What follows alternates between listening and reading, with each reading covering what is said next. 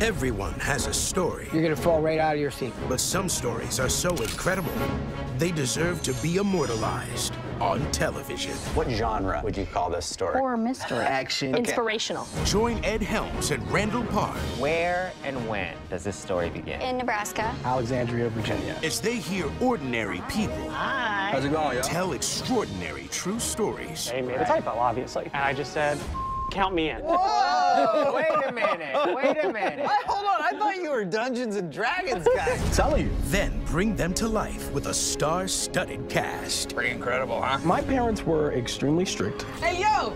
Have fun tonight, Ronald. What? Huh? At this hour? Have fun. You're like, be cool. I never liked him. Bad influence. Yeah, he's not even saved. What if you guys tried being me for a day? They're like, oh, like real smart and weird? No, I was thinking more so.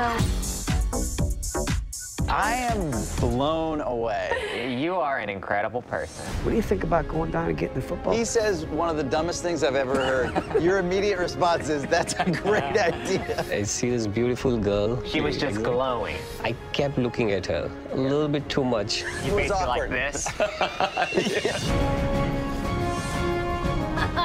Remember that.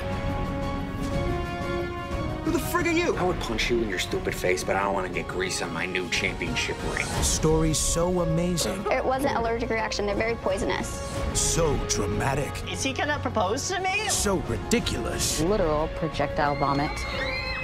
so unbelievable they could only be true. You snuck in the Super Bowl. All the way to the bus. Bus guy opens the door. Bradshaw is right in front of me. You guys are badass. That was the best game I ever seen. Who was that? I think that was the coach's nephew. Maybe. And that's the end of my story. That's my story, brothers. That's the story, guys.